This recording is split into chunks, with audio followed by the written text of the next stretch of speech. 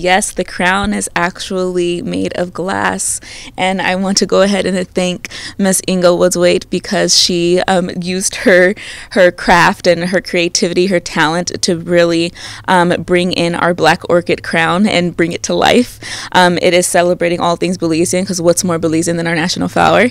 And the fact that there is no other country that I know of that even has a glass crown, or of course has a black orchid glass crown specifically. And it will be worn by our title holder for at least 3 years, and we will cycle it out, but our crown can be expected to always be all things Belizean.